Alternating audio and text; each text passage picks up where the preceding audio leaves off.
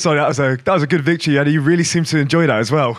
No, yeah, I love it. Listen, I do love a war, so got a good little war there in the end. So yeah, good. I'm glad. Like I said, I've always said it. When I get a fighter that's going to come to win and come who's actually going to throw at me, that's when you'll see the best of me. I got hit with a couple of shots in there as well. I did get hit, so I've shown I've got a chin as well. So yeah, happy days.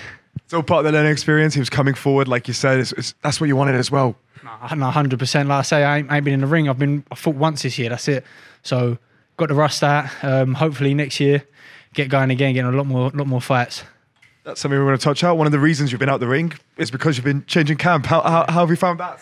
Yeah, I moved to Peacock Gym. Yeah, very good down there. We've got Martin, Eric, Andre, Adam, very good coaches down there. And it's good to have 4 different coaches, you know what I mean? You're learning something different from each coach, you know what I mean? So it's like, I'm only going to get better, and listen, these coaches have been about a long time. Eric, former champion himself, do you know what I mean? Like, who better to learn from?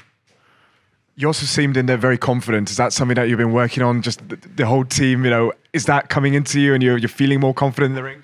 To be honest with you, I felt the pressure today. Listen, like I say, a new gym, you've got to step up, you've got to show that you've made the right decision, do you know what I mean? So this is probably the most nervous I've ever been for a fight. I kept it, I didn't show it, but mate, I was shitting myself earlier. I can't lie, bro, I was shitting myself. But yeah, listen, this is what we want, innit? So happy days. Perfect timing as well, just before Christmas. Now that nerves can then go away, even though I didn't see them. So we can go in to push really hard next year. Is that the goal? 100%. Listen, I love Christmas so much. You see, I come out with a Christmas tune as well. Yeah, I can't wait to spend Christmas now, have Christmas off. I say have it off, I'll still be ticking over, I'll still be training. But yeah, definitely have a good Christmas. I love Christmas. Well, hopefully don't love it too much because we want to see you out very early next year. That's what you're aiming for, isn't it? No, I'll love it enough though. Trust me, don't worry about that. I'll get the most out of it. Then next year, 8 rounds. Is that the goal? 4 times 8 rounders. Is that what you're kind of thinking in the back of your head? Yeah, 100%. Listen, I got the rust out of there today.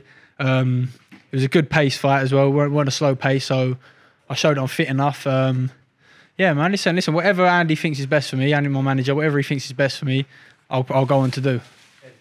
Well, congratulations. Go enjoy that Christmas, that I know you will, and we'll see you very soon, Sonny. Thank you. Let me just shout out Barry Turner and Sons, Dudley & Co Ltd, and Healthy Ways and Ace Project. Big thank you, guys. Listen, without them, I wouldn't have been able to train. Like I said, I fought once this year. The funds have been low, so without them helping me, I wouldn't have been able to do it. So big up all them sponsors. Thank you very much.